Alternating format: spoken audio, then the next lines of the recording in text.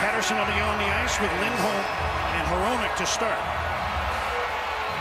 Coyotes in games decided before a shootout are 4 and 5.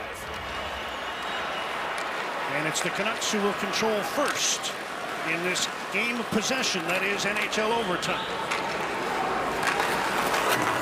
Hronek.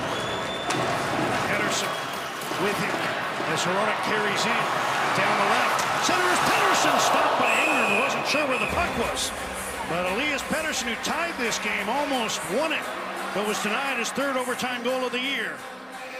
It's amazing what a goal does. Pettersson just, his legs are churning the entire way up the ice. Hronek broke into the open ice, and sometimes you hold for possession, sometimes the chance is there, and they drove straight to that. That's a great play by Hronek, and Pettersson robbed. Good stop by Ingram, and now it's Miller, Garland, and Hughes. Quinn Hughes has an overtime goal this year. Mentioned Miller has a couple. Hughes came very early in the season against the Islanders. He gets the puck off the draw. Miller takes his pass. Finds some room on the near side. Puts it on goal. And Ingram, another save. Hangs on to that one. Just 3 games to go after this one tonight. And we'll fill you in on that in a moment as we get set for this face-off to the left of Connor Ingram, who's had to make a couple of saves in overtime already. So this one's over on Kerfoot's backhand. You know, Miller likes that forehand draw. He's so strong on it. Hughes over on the boards. Valimaki lined up over there as well. Miller had his stick tied up. Now Hughes goes after the puck, but Michelli gets there first and drops it back to Juuso Valimaki. Kerfoot takes his pass. Brings the puck ahead, now circles back inside his own line. Passes to space, Michelli skates onto the puck in with Valimaki. Slowly, Garland watching him. Michelli turning with the puck. Garland knocks it off his stick and out to center ice. There's a minute gone in overtime. Garland heads to the bench, replaced by Brock Besser. Here's an indirect pass. Matthias Michelli moves it. Cooley's come onto the ice. Takes a drop pass. Logan Cooley takes the puck behind the net. Besser watching him as he goes all the way back to the blue line. Now it's going to be Valimaki heading on, replaced by Dursey. Gunther's over the boards as well as the Coyotes get fresh legs out there. Dursey on the near side. Into the middle, Dylan Gunther. Puts one in front. Unable to tip that one. Coming to the crease was Logan Cooley as Sheelosh did the splits. Canucks still unable to change. Gunther right up the middle. Nice move. He's tripped with the penalty to Brock Besser. He doesn't like it. And he's going to go off for tripping. It'll be a 4-on-3 power play for Arizona. A minute 45 into overtime.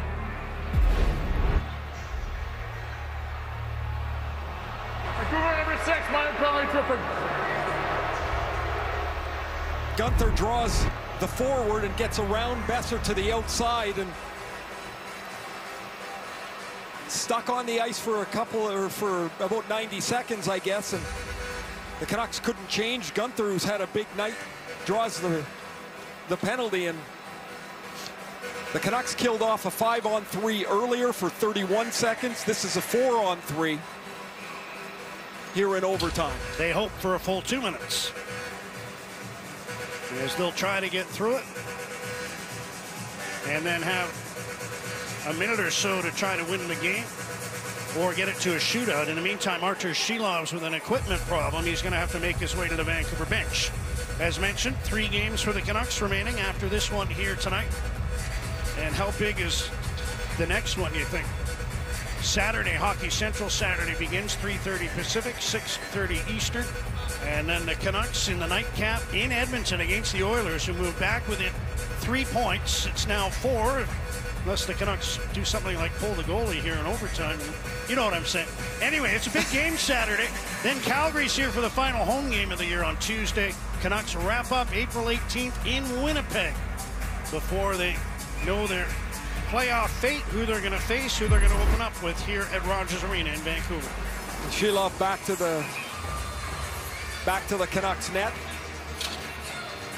So that gave the Canucks a little extra time to talk about what to look for. And it's the same as the 5-on-4 here. The Coyotes, by the way, have 4 forwards on the ice. but they want the puck in Keller's hands, and Schmaltz can really shoot it in the other circle. Kerfoot against Bluger on the faceoff. And Coyotes draw it back. Michelli in the blue line to Schmaltz. Arizona sets up, trying to win it here on an overtime power play. Michelli. Keller fanned on it. Cole gets a loose puck ahead to Bluger. And he'll take his time. Bring it ahead, chip the puck in deep, and force the Coyotes to come 200 feet. 25 seconds gone to the Besser penalty. Keller onto the right side. Schmaltz hooks one back. Michelli just kept it in. Schmaltz takes his pass. Kerfoot goes towards the front of the net as Michelli dishes to Keller. Schmaltz one-timer stopped by Shilovs, and Bluger backhands the puck down the ice. As Bluger's replaced by Lindholm, and he gets back into the play. Schmaltz, Matthias Michelli, Nick Schmaltz, Clayton Keller, watched by Cole. Now Schmaltz again, here's Keller. Michelli under a minute to go on the power play. Cole let his stick on that pass, tipped the puck to the side. Coyotes maintain control. Michelli switches spots with Schmaltz, pass is blocked by Lindholm, he hustles after the puck. Trying to find it along the boards. Being tied up there by Michelli. Lindholm continues to fight for it. Just kept in. Now stolen by Hronek. Shorthand. It's a penalty shot. He was pulled down by Schmaltz. And Philip Hronek in overtime is going to get a penalty shot to try to win it.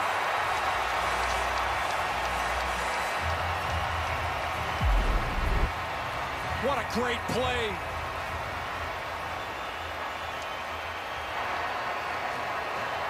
Vancouver number 17 has been awarded a penalty shot for hooking from behind on number 8. One of the things when you have a penalty shot, don't listen to too many guys at the bench.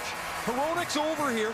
You don't need 14 ideas in your head. You've got one move. You've got one that you like.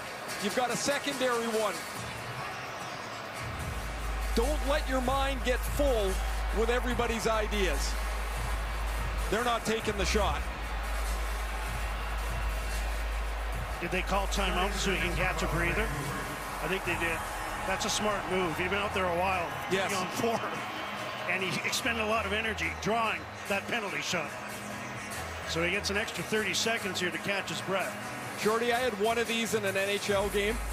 And as I got up, I thought Donald Audette was coming over to give me advice. And he said, "How did you ever get a breakaway? You're so slow." It was embarrassing. I think this is a great play by Hronek. It's an amazing read and an overtime penalty shot, one of the most rare plays you're going to see. We saw this in 2016, Ben Hutton against the Coyotes and Louis Domingue. Now it's Hronek against Connor Ingram to win the game.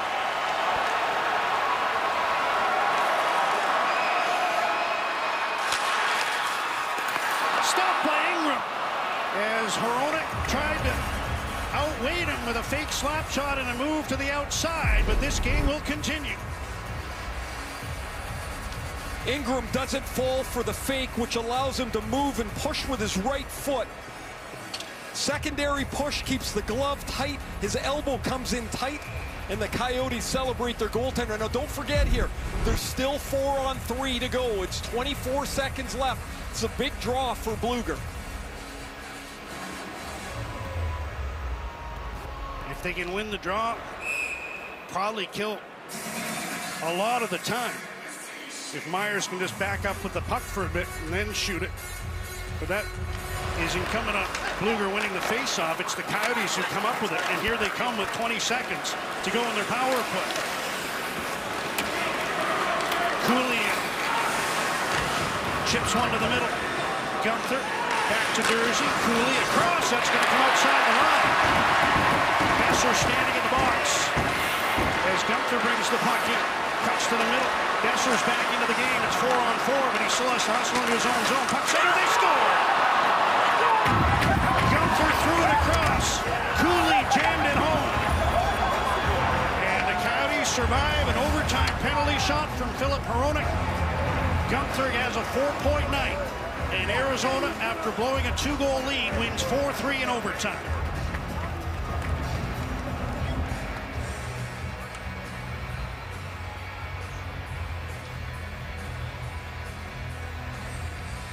Tonight's player of the game is brought to you by Waypoint Insurance. Together, protecting what you love. Bit of a roller coaster, and here's how it ended. Dylan Gunther, who had a big night for the Coyotes, is going to go across to his buddy Logan Cooley. Cooley gets inside of Bluger.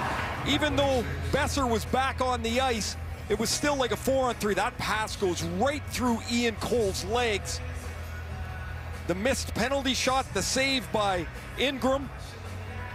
And Cooley's able to dunk this in the net. Now, everybody's hanging around here. I'm not sure if the Canucks are looking to challenge something. I mean, it could only be the entry. Might as well. Although there's no more coaches at the bench, are there? Looks like the Coyotes have won it. Second career game winner for Cooley. His first overtime winner comes at 3:51, and Arizona takes it 4-3.